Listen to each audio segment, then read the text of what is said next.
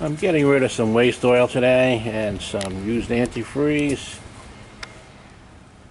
Some of it's going to go to Jiffy Lube and some of it's going to go to Advanced Auto Parts. They'll take this stuff. So I'm going to be making a trip. And if things work out, which they should, I should be doing this a heck of a lot less often. I should be able to have about 50% less waste oil going out the door. I'll tell you all about it. Well, I'm going Rogue, and I don't mean the Nissan Rogue. This is what I'm talking about. For those who have seen my other videos, you know I like synthetic products. This one guarantees wear up until 15,000 miles or 1 year when used with their Mobil 1 extended performance filter. Some of the vehicles that I own, I change the oil every 7,500 miles. That's what the book recommends for normal use. That's what the owner's manuals say. So that's what I went with. Changed it every 7,500 miles. Now I'm out of the warranty period with both of my cars. So I'm going to go with this. I plan on changing the oil on this about every 12,000 miles, which will be about once a year. One oil change a year. Think about that. $40. One oil change a year. Not under the car. I don't have all that waste oil. Saves me money. And my engine's protected. Protected very well. They're shipping cars. They're shipping tractors. They're also shipping air compressors with synthetic oil. So this is the way to go. The technology's proven, at least to me. I'm very happy with it. I can tell you my experiences. My first experience with using synthetic oils was with a 1990 Nissan pickup truck. I had brought it in for an inspection. It had 114,000 miles on it. I was sitting in the waiting room and the mechanic came out and asked me, he says, "What are you doing to this car?" It's like, "What do you mean?" I was getting upset. I thought something was wrong. He says, "What are you doing to the engine?" So I told him I was using synthetic oil since I bought it. I asked him, "Why did you ask me that?" He said, "Because the emissions numbers that I'm getting on this car, you only see in a new engine."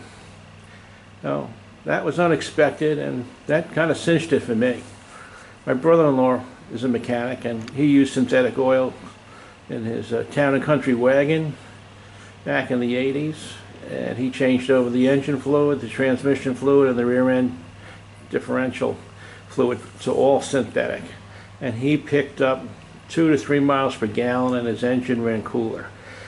He did that because he was towing a trailer, and he'd like to go camping, and worked out good for him. So that's how I got introduced to these products. I have over 769,000 miles on 6 different brand new vehicles. None of them ever leaked oil. Never had any problem with seals. Never had any internal engine problems whatsoever. Just normal maintenance. Why is that was it. Before I do an oil change on all my vehicles, I write down what I need to do that.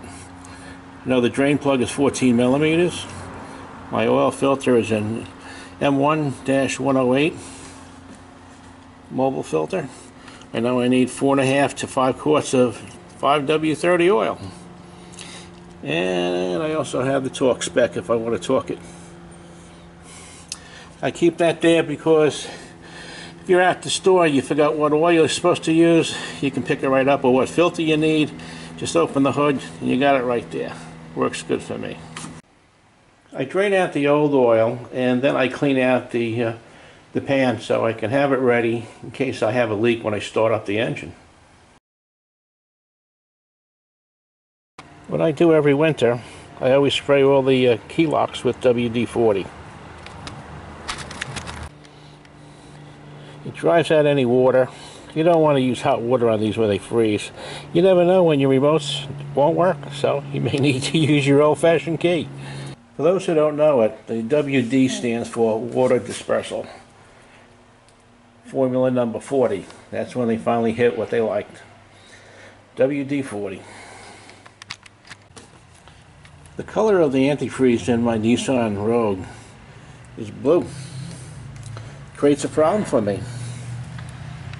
So when I want to top off with fluids, coolant or windshield wash, I'm going to make sure I got them in the right place. So I just wrote on there as a reminder. Helps me.